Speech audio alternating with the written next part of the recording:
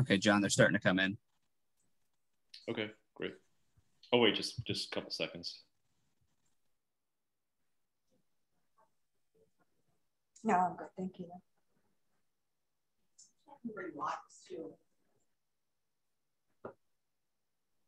Okay, good morning, everybody. I'm Jonathan Godbout, faculty director of the Chronic Brain Injury Program, and I'm delighted to introduce today's speaker, Dr. Jennifer Bogner, who's from the Department of Physical Medicine and Rehabilitation.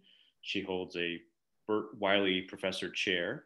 She's also an affiliate member of the Chronic Brain Injury Program. She is a board certified psychologist. She got her PhD from psychology at OSU. And has a number of research awards in TBI, including a 2019 award from the Brain Injury Association of America. And she's on several grants, and a more recent grant that I think she'll announce to you today that she got from the NINDS. Really exciting, congrats on that. And she'll share some of her work today on TBI Model Systems. And this is, big longitudinal data set that's national and local. And she's the co-PI of the local branch of this model systems here at OSU. Dr. Bogner has many, many publications in this area of TBI and functional recovery and rehabilitation. And so we're really delighted to have her as part of this Buckeye Neurotrauma lecture, which is being done today as a hybrid model. So Dr. Bogner is there in person in BRT. You can go join her there and have some coffee and bagels, or if you're watching on the internet here, you can join us during Zoom. So we're going to try to do these hybrid models for our lectures. Kedar is also going to throw in some things CBI related into the chat. I didn't want to take in too much more of Dr. Bogner's time, so I'm not going to announce them, but you can look from there. And we'll talk about them next week too. We have another lecture next Friday for NT RIPS. So with that, Dr. Bogner, glad you're here and you're doing it in person, and really excited to see your work you've been doing with the TBI model systems. Thank you. Thanks, John. I appreciate the introduction. I'm really excited today to talk to all of you about the TBI model systems. You know, it's funny, I used to, when we first became a model system, I had pulled out the slide deck for the TBI model systems and gone around and talked to everyone about it and just kind of told people about it. And at that time, we really only talked about the longitudinal data set. And this time, you know, we've got the standard deck that we use for the national data set, and I pulled it out and there are 81 slides. And I realized, you know, and I've known this, I've been living with it for years now, but we've expanded so much in terms of it's not just a longitudinal data set anymore. I mean, the collaborative projects that we're doing, the translational materials that we've developed, the implementation science that we've begun to understand and start to try to implement ourselves. All of those different things are things that have truly expanded the model systems. And we're now just, we're funded by NIDLR, a National Institute on Disability Independent Living and Rehabilitation Research, which is in the Administration of Community Living. It's not an NIH project, the TBI model systems. Many people think that it is because it says National Institute, but it's actually NIDLR. But beyond that, we're also, because of our collaborative projects, we're working with CDC, we're working with the VA, we're working with DOD, we're working with PCORI, and we're working with NIH. So the TBI model systems is kind of the core for many of us from model systems sites, but there's so much more that's going on, and I want to hopefully touch on that. Now, if folks know me at all, they know I tend to go straight to the details and miss some of the forest. So I'm going to try really, really hard today to be concentrating on the forest, and we'll see how well I do. And first I got to figure out how to move this thing. Let's see. There we go.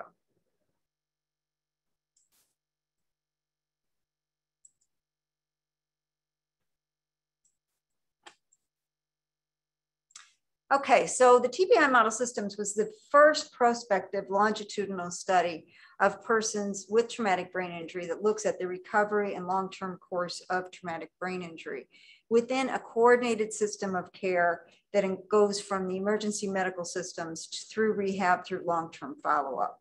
It's actually the world's largest longitudinal study of traumatic brain injury. There are other studies that have started since then, but we're still the largest at this point for folks with moderate and severe traumatic brain injury.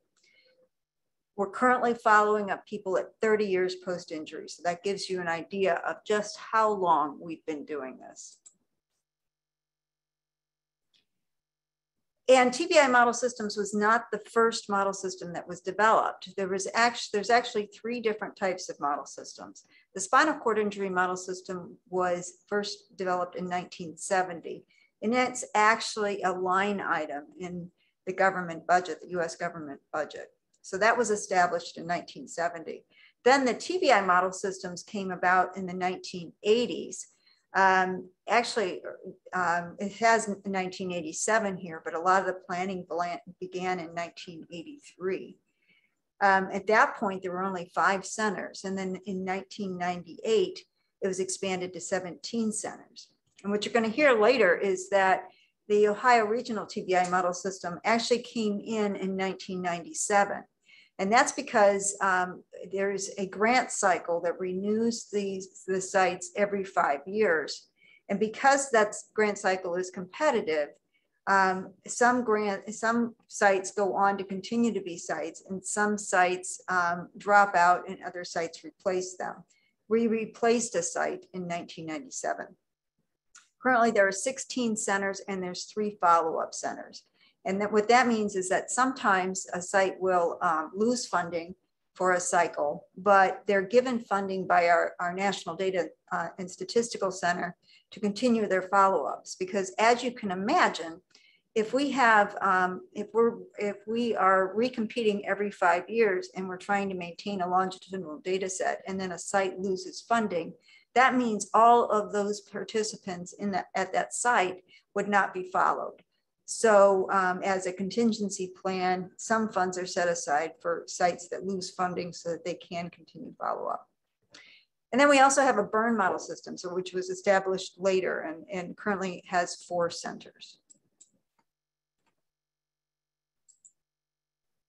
The overall priorities for the TBI model systems is to contribute to evidence-based rehabilitation interventions and to ultimately contribute to clinical and practice guidelines to improve the lives of persons with traumatic brain injury. Now, obviously you can't do that with just a longitudinal study, although the longitudinal study does a lot to contribute towards that. So this is going to start to give you an idea of how much more we're doing.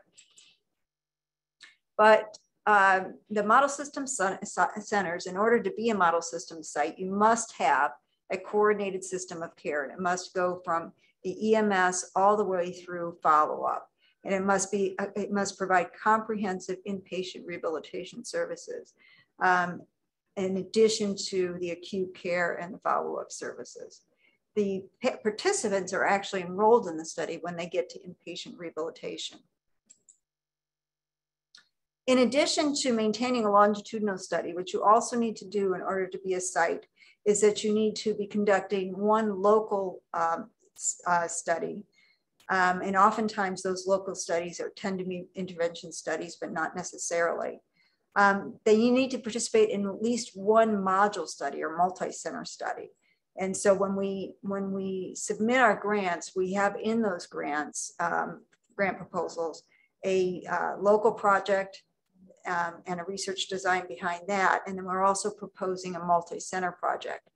And when we go through the competition and the sites are identified for funding, then at that point, the modules are selected by the sites to go forward. We also obviously have to collect and submit data for the longitudinal data set. And then we also have the opportunity with additional funding to participate in collaborative research grants. That's an additional grant over and above the model systems grant. And then we're also required to translate our findings so that it can be used by stakeholders, both clinicians and persons living with traumatic brain injury. This shows the currently funded sites in blue. Those are the 16 sites in blue. And we all currently have 2 follow-up centers being funded. And you can see here in gray the centers that lost funding that are not currently following any patients. So this is a loss for the longitudinal study, because that means that we only have limited data on the folks who were enrolled at these particular sites. The current topics, I'm showing this to you so you can get an idea of the range of topic areas that are being addressed through the local projects. So we've got, again, the longitudinal study, but then we also have some drilled down studies that are done at each of the different sites. And the drilled down studies are usually ones that are, they're doing either an intervention study, as you can see here with the resilience studies, the COG rehab studies, emotional dysregulation studies. And so they're going beyond a longitudinal data set, and they're actually conducting an intervention study. Now, the money that we get for the model systems is actually not all that much. So usually these intervention studies are smaller scale studies. Sometimes they're generating preliminary data. Sometimes they're sufficient enough in terms of their sample size to actually come up with firm conclusions, but these tend to be smaller scale studies because of the limits on the budget. Alternatively, a site can do more of an observational type of study, oftentimes in preparation for a later intervention. So for example, at Ohio State, we're doing ecological momentary assessments. Our study is looking at physiological markers that might predict later decline following traumatic brain injury. But we're actually looking at individuals right after their injury, and we're collecting information on heart rate variability and immune system biomarkers and the metabolic system biomarkers. And then we're collecting through ecological momentary assessments, basically pinging people through their phone. We're collecting data on their cognition, and so we're having them do a cognitive task, and on their mood. And we're going to be looking at the relationship between those fluctuations in mood and cognition and the biomarkers. And with the heart rate variability being a continuous measure the person is wearing throughout the day. So we don't have any results on that yet, so I won't be talking any more about that, but that'll be something that'll come later. We also have a number of module studies that are being conducted this year, this cycle, as well as the chronic pain collaborative study. So that's one of those studies that brings in additional money. And so that's a very large scale study that's trying to characterize chronic pain after brain injury, and also look at the treatment practices that are being conducted. And Dr. Cynthia Beaulieu here at Ohio State is representing Ohio State on that study. I'm going to talk a little bit about the national data set. So in order for someone to be enrolled in the national data set, they need to fit the case definition for TBI. And basically it's damage to the brain caused by an external force that has neurological findings that can be reasonably attributed to the TBI. It does not include folks with other acquired brain injuries, such as anoxia or stroke. It's only the person must have had a traumatic brain injury.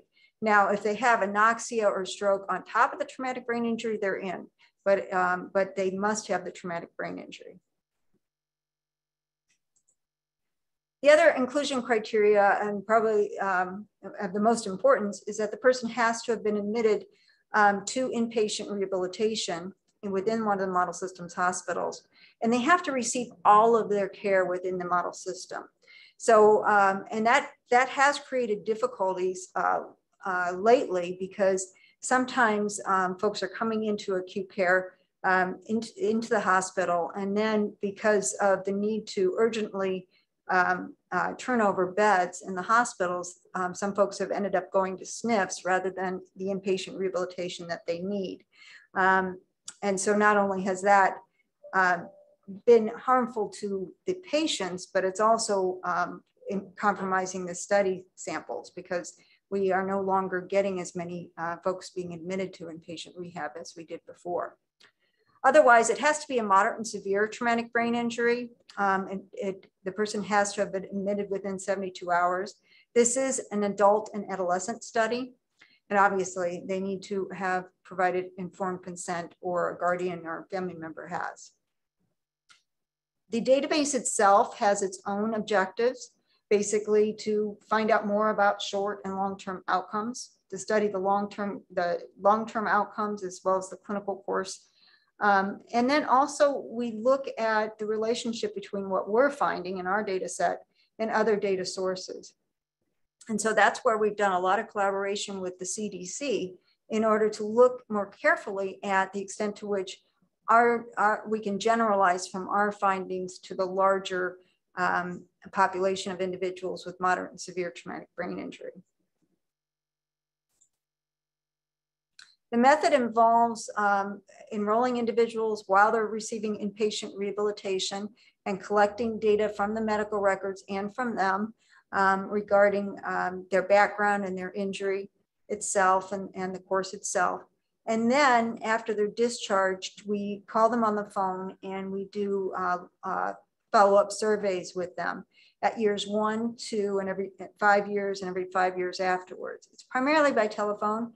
We are moving to some online data collection, and sometimes folks prefer by mail or in person as well. As you can see, there's quite a few variables here. Our Form 1 is our inpatient form that has 285 variables, and our Form 2 has 243.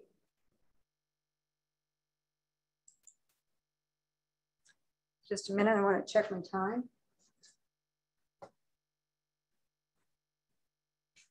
Okay, we're doing well.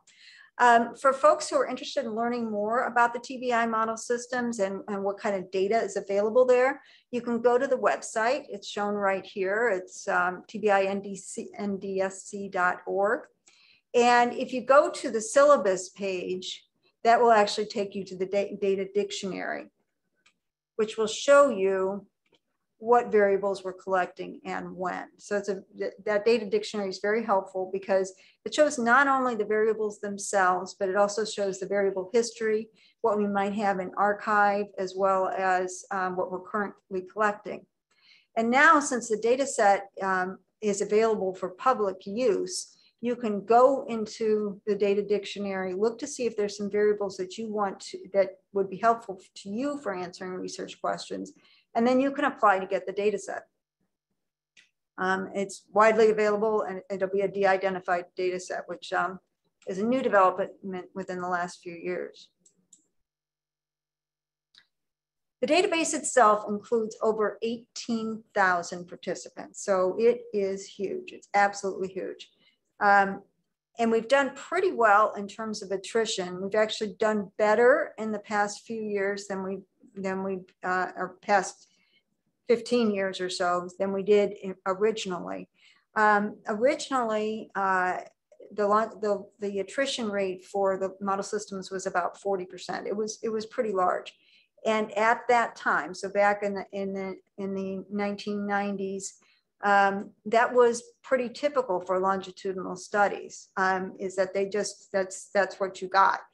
But then we did some, and I give a lot of credit to Dr. Corrigan at Ohio State for doing this, but we did some initial studies that looked at that impact of losing so many people in our longitudinal studies and the systematic bias that it introduces. And we began to understand that it isn't going to impact our outcomes because you were losing folks who, for example, had strong substance abuse histories, and that would obviously bias the outcomes that you're observing. So at that time, so starting in the 2000s, we started in the model systems data set introducing new strategies for following individuals so that we would not lose quite so many.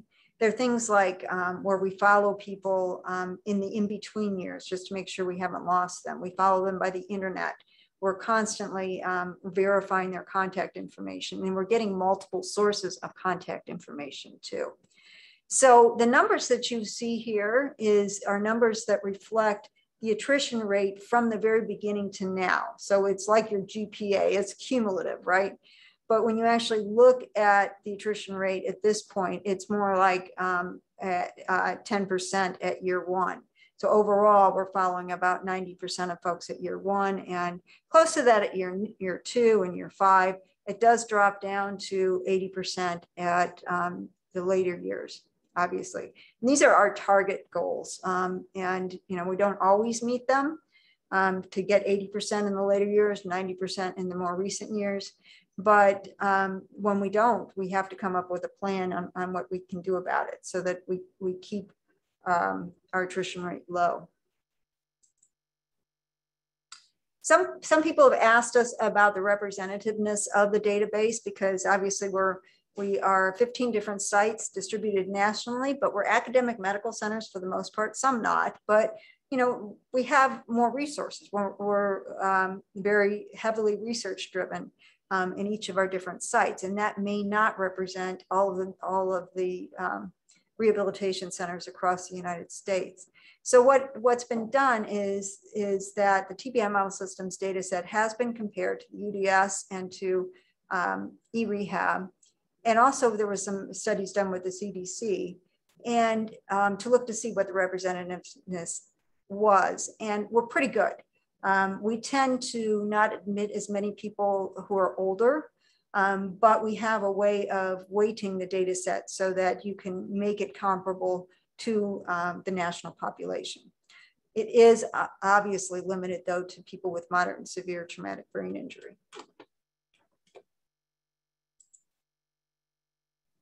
Other limitations that we have are a lack of control or a comparison group.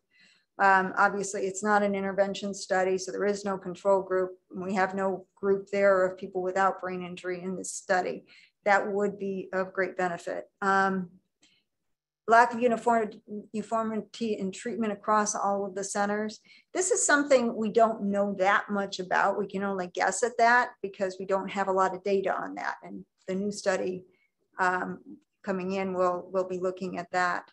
The attrition we just talked about, we don't have any data on post-acute utilization, rehab utilization. We're currently working on new variables that may be added to the data set to look at that. And the problem I talked about before in terms of centers being defunded and losing follow-up data on those participants. So that's the national data set.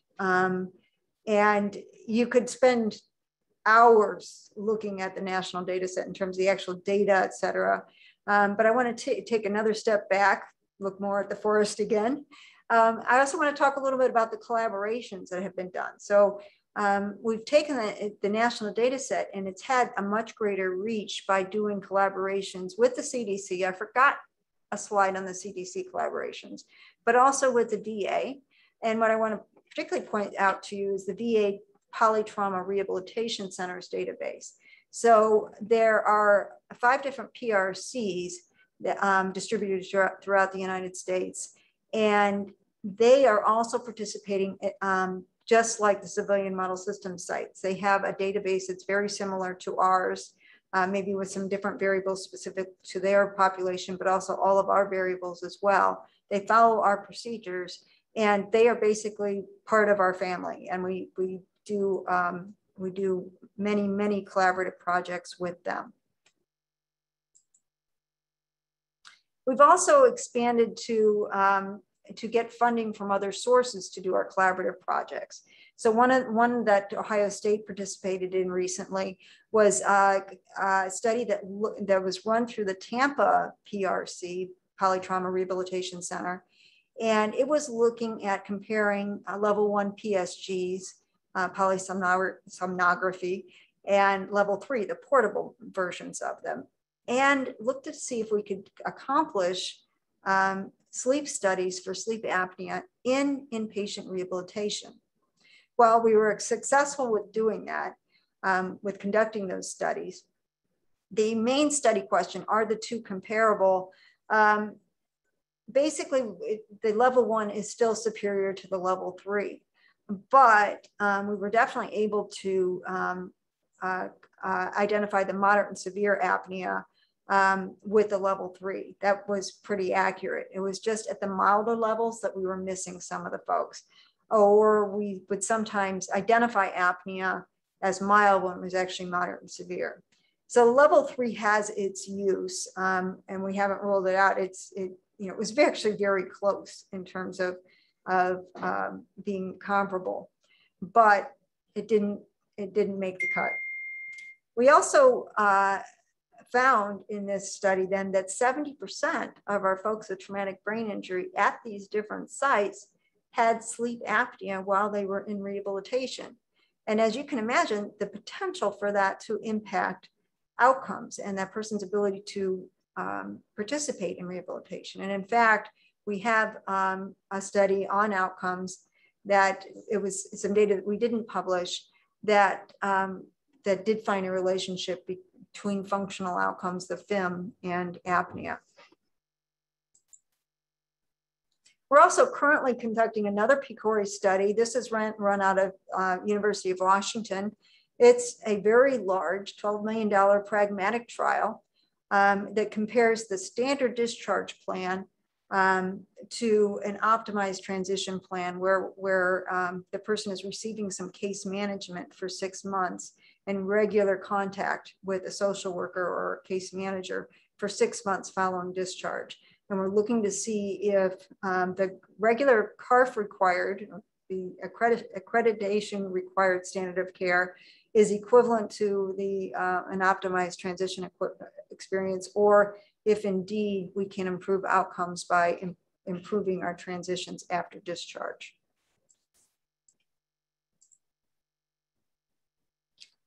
So turning now to the accomplishments, what have we gotten from all of this work? Well, there's over 650 publications.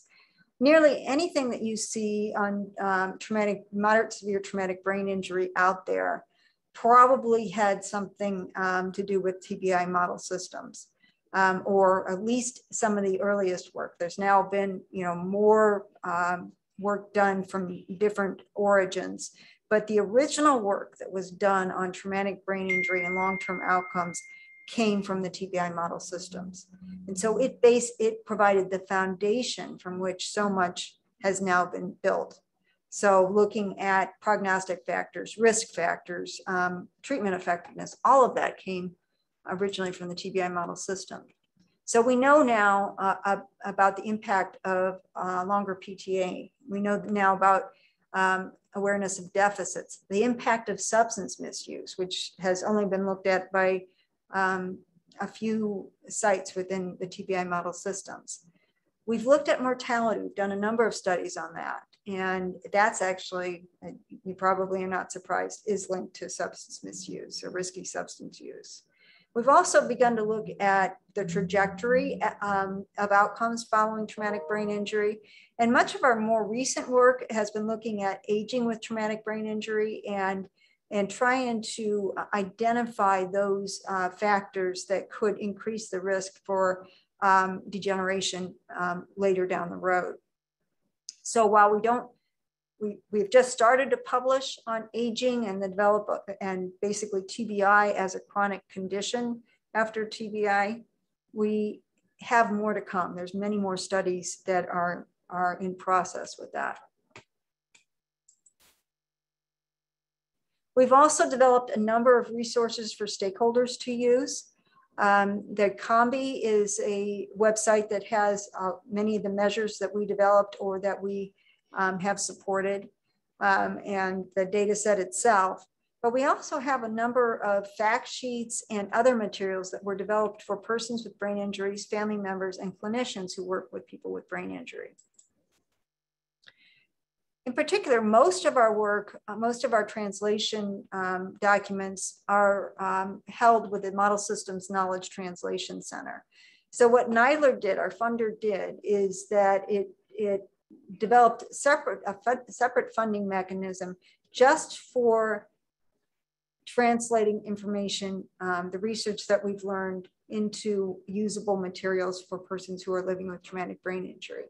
And the Knowledge Translation Center is in charge of making sure that we get those materials out, and that everyone has access to our knowledge. Just some of the materials that they have on this website that have to do with traumatic brain injury. They also have the SCI materials and the burn materials. Is we have fact sheets about a large number of issues that might be encountered after traumatic brain injury.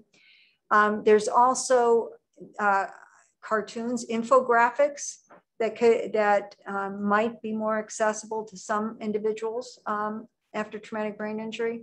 There's also videos. Oftentimes they're videos of stakeholders giving their view of their experience. But there's also videos that are coming from the experts themselves, and sometimes a combination of that. So I would encourage you to go to their website, and I have that in the slides here, and look up some of those materials. There's a wealth of materials there. So if you're working directly with patients, I would definitely encourage you to explore this website, because why reinvent the wheel? A lot of the educational materials that you need for patients are right here. And they've all been, they come from our research, and they have been developed by the researchers, and then there are consumers. So there's persons living with traumatic brain injury who have reviewed the materials and made sure that they would be accessible. So they've given their feedback so that we made the language and accessible to all of the users of the documents. So that's the national data set. And I hope that gave you some type of overview of what we do with the national data set and what its reach is. Now I want to drill down a little bit to what we're doing here at Ohio State. So at Ohio State, the site here at Ohio State is called the Ohio Regional TBI Model System.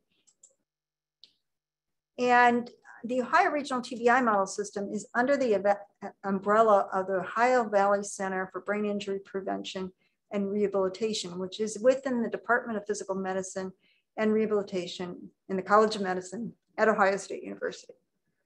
Quite a mouthful there. The OVC was established back in the 1990s, and it's the umbrella for not only our TBI research, so all of our TBI research studies are under this, but also program development and education projects. And importantly, the OVC is also the lead agency for the state of Ohio's brain injury program. Now, I'm not going to talk more about that today, other than to say, we are the lead agency. We're the agency that is helping to ensure that Ohioans living with traumatic brain injury has access to the services that they need. And it's pretty cool. Also, the budget for the Ohio Brain Injury Program was just significantly increased in the state budget this year.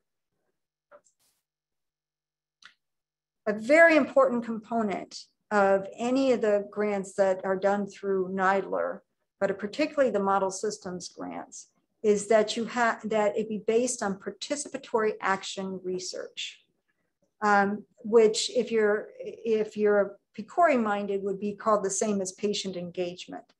But participatory action research has actually been around for decades and decades. And NIDLR has always had it as a key component of their grants. It's central to the work that they do. And basically what it is that, the term nothing about us without us, that's basically what participatory action research is about. It's ensuring that the persons who are living with the effects of traumatic brain injury, their family members as well, have a seat at the table, and that they are helping to guide the research. They're telling us what's important to study, what's important to them in their lives that needs to be improved. And at Ohio State, the way that we did the participatory action research is we formed this advisory council, and they truly are involved in our research from the very beginning through dissemination. What we found with participatory action research is that it makes our research so much more relevant to the persons who are using it. It's like it it immediately gets taken up by the people who hear us talk about it as we disseminate it, because it's addressing the issues that are most important to the persons with traumatic brain injury. And the feedback from the advisory council in terms of the meaning of our research has really helped us with interpreting our findings. I can't tell you how many times I have puzzled over a particular finding and then presented it to the advisory council, and they're usually the first person to see it. And they have really helped me understand the meaning of that finding from the eyes of the person with traumatic brain injury. So to the details on the advisory council was established in 1992. Our first major grant was through the U.S. Department of Education, and it actually established a preliminary longitudinal study, which was called the Suboptimal Outcomes Study, just as an aside. So we actually have been doing longitudinal work at Ohio State since that time. It consists of persons living with brain injury, their family members, and advocates who live in Ohio, Virginia, West Virginia, Michigan, Indiana, and Kentucky. And the reason they're beyond Ohio is because of that initial funding. That initial funding was looking at making us a regional center. So we drew people from these different states to get their feedback. And we found that it was very beneficial because what we learned so much from each other, because each of the different states have different resources. They have different ways of setting up their brain injury association contacts. They have different vocational rehab resources, different sources of funding for Medicaid waivers, et cetera. And so when these folks come together from these different states, they're bringing together all these different perspectives.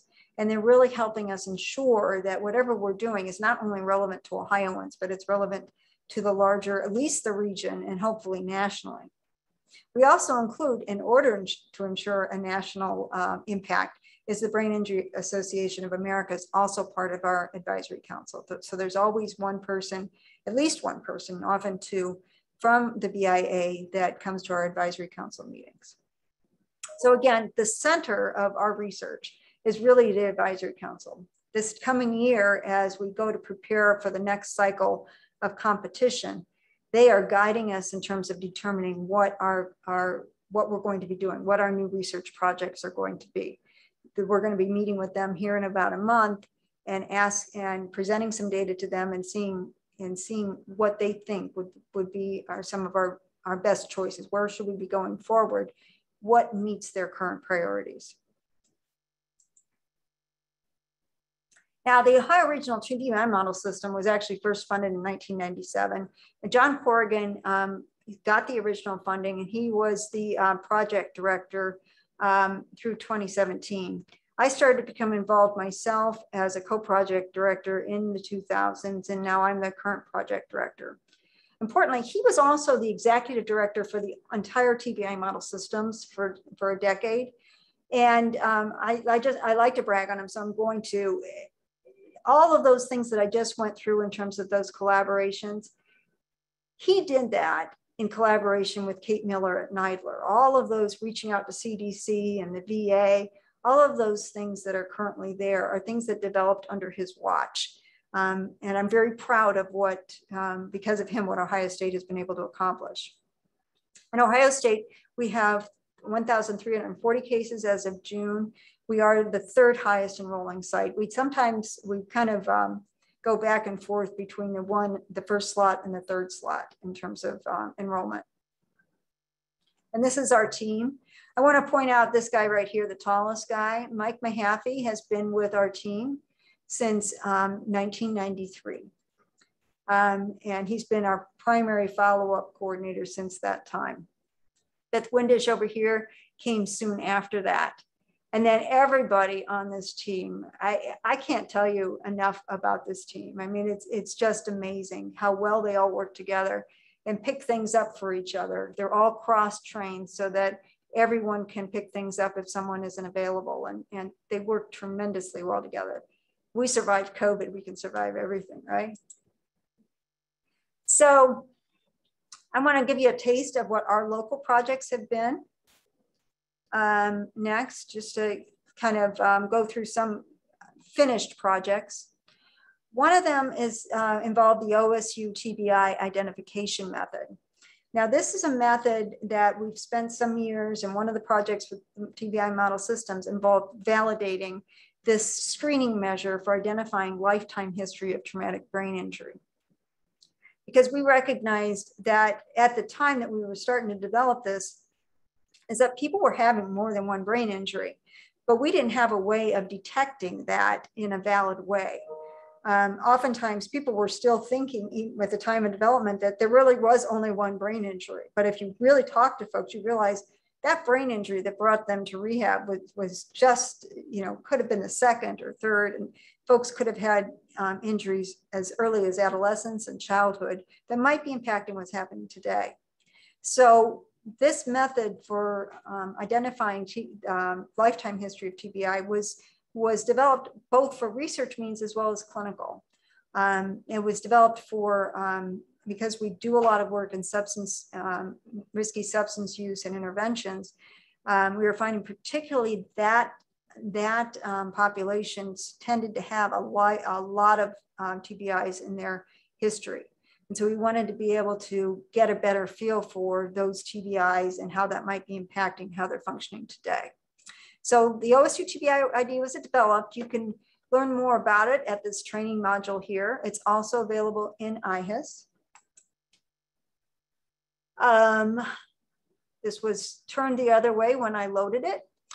And I don't have a way of turning it, I don't think. But this is a picture of, yeah, I don't know how to turn it from here.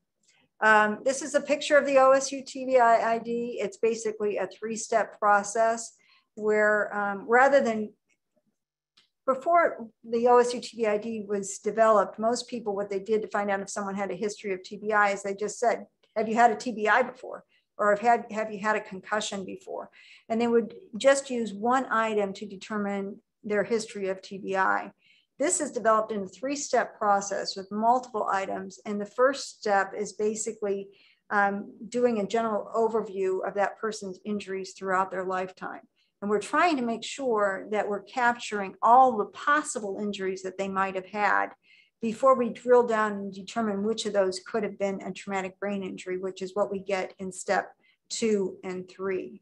So first we're asking them about incidents that might have happened in their life that led to hospitalization, car accidents that they had, violence that they may have been involved in, if they played football or other sports where they might have had gotten an injury. So we're surveying all the possibilities. And after that, we've gotten them to think thoroughly about all the possibilities in their life. Then we go back and we tap into each of those possibilities and ask more about loss of consciousness and age of injury and those kinds of things to determine if that person actually had a brain injury at that point. And we do look at altered consciousness as well with the TBI identification method. And this is available on the website that I showed you before. The OSU TBI ID is very widely used both nationally and internationally now. In the public sector, it's being used by programs who treat people with substance misuse. It's being used in prisons. It's being used with older adults when they're first coming in for intakes.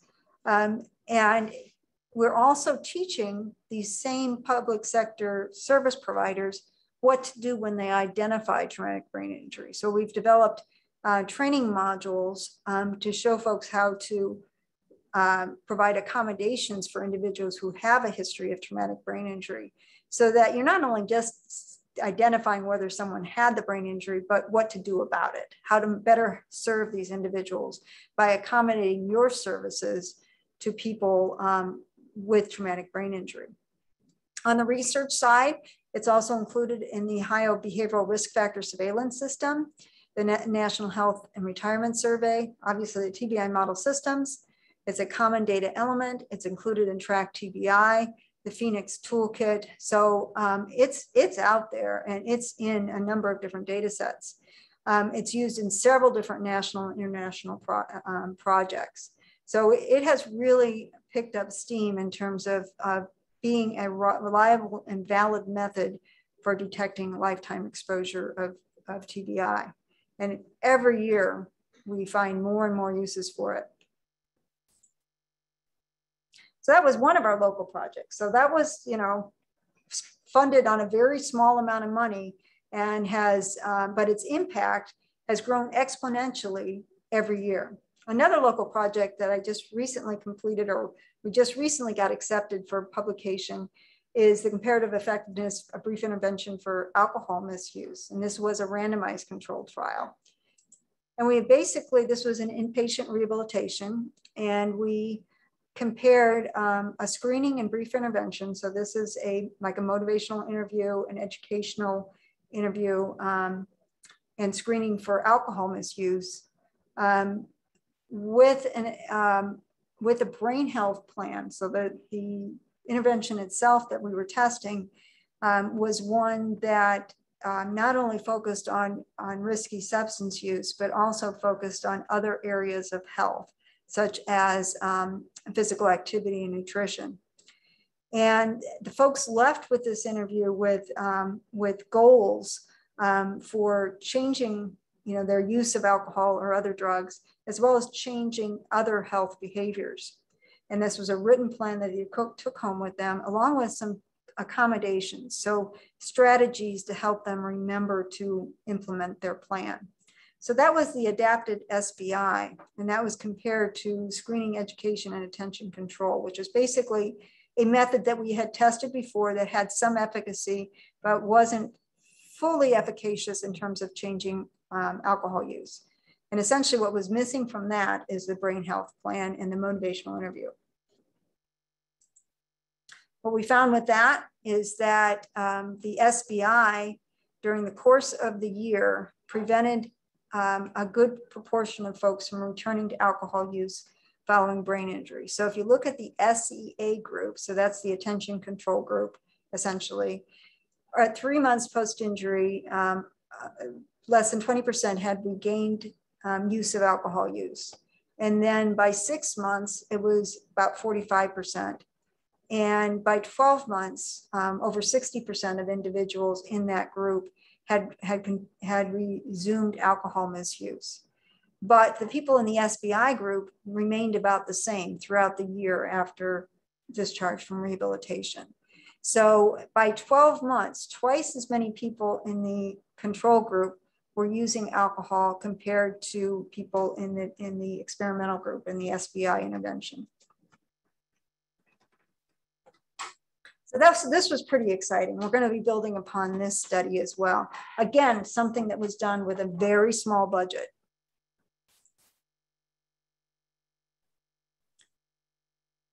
Now, here at Ohio State, we've also been involved in multiple collaborative projects. And one of our earliest ones was the TBI practice-based evidence study. Now, that was one that was funded by both NIDLR and NIH, and it established a very large 10-center data set that provided detailed information about rehabilitation interventions. It included 3 TBI Model Systems sites. We led it here at Ohio State. And it provided the basis for understanding the black box of rehabilitation. It began to tell us exactly what was happening in inpatient rehabilitation. Well, from there, we did another study with funding through PCORI, where we used that data set to actually use advanced statistical methods in order to mimic a randomized controlled trial and begin to identify which rehabilitation approaches could be the most effective. So that was a relatively small scale study. It was an analytic study that used the TBI practice-based evidence study. Because it was an analytic study, didn't involve additional sites, but it did involve multiple collaborators, primarily clinicians, stakeholders, and persons living with traumatic brain injury. I had 15 different stakeholder collaborators on that study. Around the same time, the PCORI sleep apnea and the BRIGHT study that I told you about before also began to develop. Now, as you guys might recall with PCORI, is that initially when PCORI started to fund studies, it was kind of slow. We were slow to get started on it. That was true across the United States. But Ohio State, we hadn't gotten too many of them yet, and the rest of the United States had not either. When we got it here at Ohio State for TBI, it was one of the first ones that PCORI funded that was related to TBI. And because I was part of the model systems, we developed a special interest group specifically geared towards understanding how we might be able to engage PCORI in additional TBI-related research. And because of that, these other two studies were developed. So, you know, we started with these collaborative studies, we got PCORI funding, and because PCORI has so many similar viewpoints and values to what we're doing with NIDLR, they picked up on studying sleep apnea as well as improving discharge following traumatic brain injury. So they became very interested in traumatic brain injury. And some of that was a lot of that was done by Kate Miller with NIDLR in terms of lobbying with PCORI to take a closer look at TBI. Well, that has now led to the NIH UG3 UH3 Care for TBI study. This is the study that we just got an award for this week. We're just notified on Monday that we started on Wednesday. So it's been a kind of a crazy week here. But it drew directly out of these studies here. So small budget TBI model systems, not much bigger budget for the practice-based evidence study, smaller budget for this, to eventually be able to do a relatively larger budget, 15 center site that's really going to be comparing the treatment approaches. Now we're going prospectively to compare the treatment approaches that are being used in rehabilitation. Basically, what we're trying to investigate is the content of therapy, how well it engages patients, and how that will impact outcomes. Again, we're using, it's a comparative effectiveness trial. It's not a randomized controlled trial, but we're using statistical methods to control bias. So it will be mimicking a randomized controlled trial. 15 out of the 16 model system sites are participating. We have our OBC stakeholders as well. We also have VA representatives. We couldn't include them in the actual data collection because they're in the middle of changing their medical record and that would impact it. It's a $16 million budget. And the biggest, probably the biggest innovation that's going to come out of this beyond just getting the information about which rehabilitation interventions are effective, and that's huge because we've been working on that since 2000, but also, we're going to be standardizing the electronic medical record documentation of rehabilitation across these different sites. And what that will establish is the ability to continue to do comparative effectiveness studies with traumatic brain injury rehabilitation. And some of the sites are doing it, including Ohio State, are planning to do it across all of the different diagnostic groups if possible. So that will really expand our research capacity to look at the effectiveness of different approaches and different interventions. It can also expand program development and program evaluation because that data will all now be available to our program managers to see what we're doing that's most effective, what we should not be doing anymore, and how we can improve our overall outcomes. So this is a 7-year project. Our first 2 years is we got to get that EMR documentation standardized. So that's going to be a huge ask. And then we'll actually collect the data and analyze the outcomes. So I'm going to be here for at least another 7 years, I think. All right, so overall, we've got the world's largest longitudinal study of traumatic brain injury outcomes as part of the TBI model systems. The knowledge that has been generated has had a major impact on persons living with TBI, rehabilitation and outcomes. And we have ensured that the knowledge that we're generating is getting out to the people who can use it.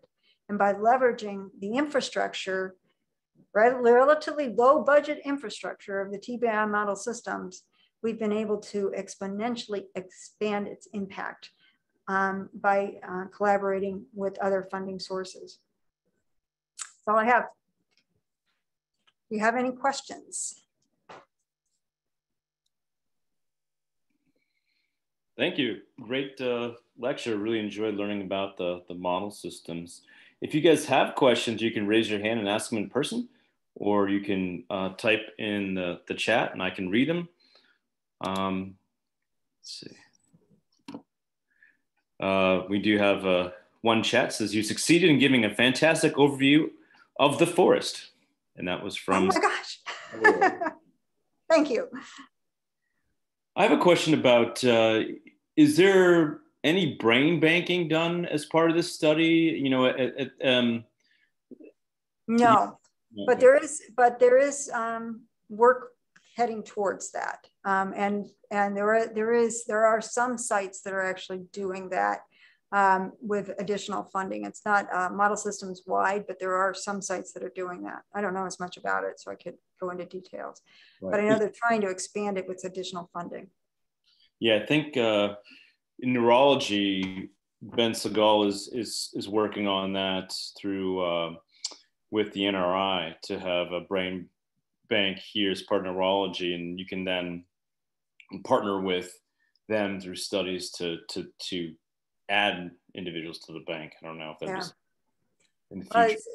Yeah, that's actually, there's something happening right now with the model systems where we're talking through some of those things. So it's good to know that. Thanks.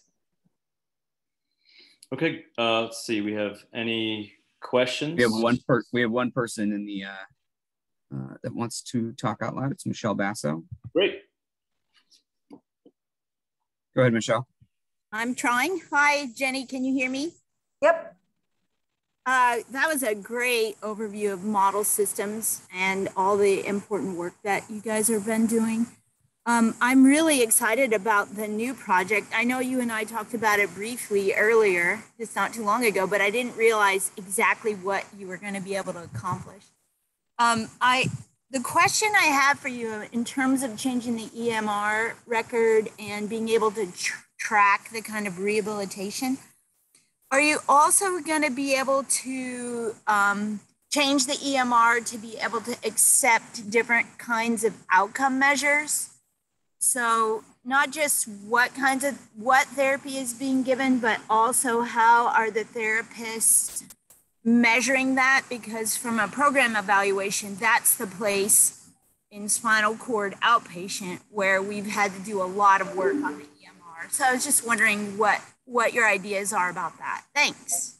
Sure. So our primary outcome for the study itself is at follow-up, but we're also going to be measuring outcomes during rehab as part of what naturally happens during rehabilitation, where therapists are naturally checking to see the impact of their intervention on their discharge goals and primarily functional outcomes. And so that is plugged into that's already entered into the medical record, but we're going to try to make sure that we've got it entered in a standardized way. And what I should say about the standardization is that the key with that is that we can't add any additional work for the therapist. That's just not going to work. What we're doing instead is we're looking at ways to standardize it in a way that will involve fewer clicks and fewer narratives for the clinicians to enter. They're going to be entering the same information they're already entering, only they're going to be doing it in a more efficient way that also allows us to mine it in a more efficient way rather than having to mine text. But yeah, there are some standardized measures there are some measures that are used pretty consistently across sites on outcomes during rehab. And those are the ones that we're going to be taking advantage of to be looking at continuous change. So the final static change will be at 1 year post-injury, but we're also looking at continuous change in the recovery trajectory during inpatient rehab. That's a question. Yeah. Have you examined the interaction between substance use and TBI and then later in life neurodegenerative diseases? Yes, that was done in one of the recent studies, and that particular study didn't show a relationship. But I don't believe it. I believe that, I mean, it obviously has, risky alcohol use obviously has been found to increase your chances of developing all kinds of conditions. But that particular study, and it was just our beginning of looking at longitudinal trajectories, didn't show relationship. I am sure that there is a relationship, and I'm just thinking of one study here. There could be others that actually did find a relationship. Other questions? There's one in the chat from Ginger Yang. Great talk and great work. Is there any discussion or plan to include children in the TBI model system in the future? Oh, I wish. That's been talked about for years. No, not for this TBI model system, because it's always been adult. And that's where those particular funds are. They have, for years, they've talked about trying to develop something, a unique one for children. And it, you know, there's different funds that have been directed towards that, but nothing, nothing that's truly a TBI model system.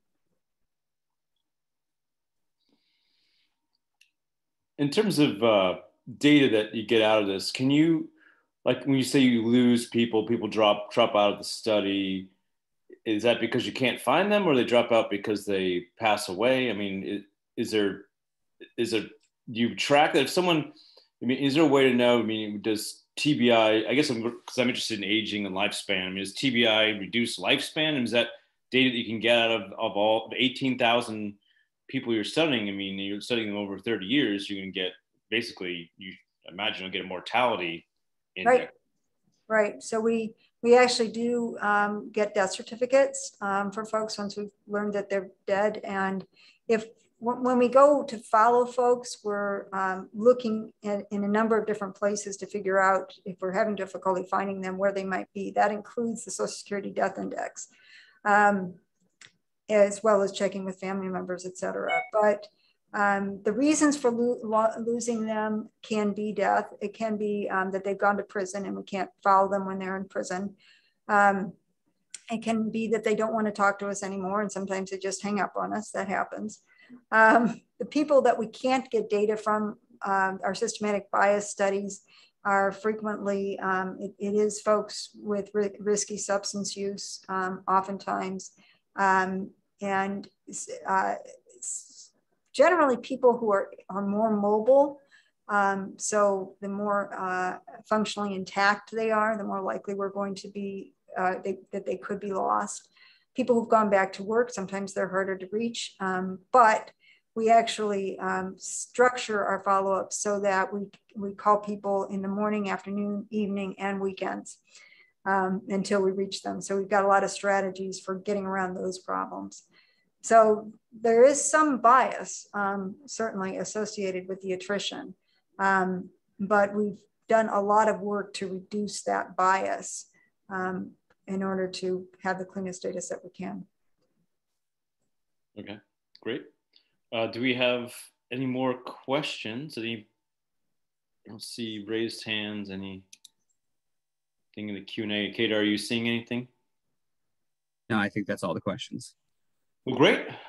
Thanks so much, Dr. Bogner. Great talk. Really enjoyed listening or learning more about the model systems. I've heard about it for years, but now I think I actually have a very good understanding of what's going on there. And congrats on the grant. That's great news. Oftentimes, you know, the administrators always, you know, look away when you have some of these grants that don't bring in a lot of money, but the basis is always that you use those to get the bigger grants. And that's exactly, right. Exactly what you've done. So congrats. Thank you.